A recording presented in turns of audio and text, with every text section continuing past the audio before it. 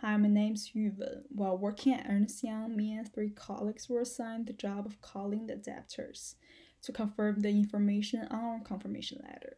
As I complete my work efficiently, my manager decided that I will lead everyone to complete this work.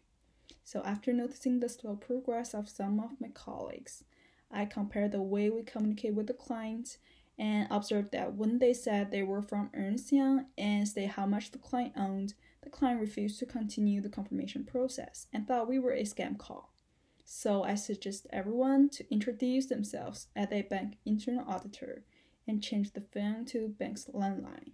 And this optimization of communication method allowed us to complete the confirmation process ahead of the deadline. And my colleagues also said this way of communication make them less stressed when making the confirmation call.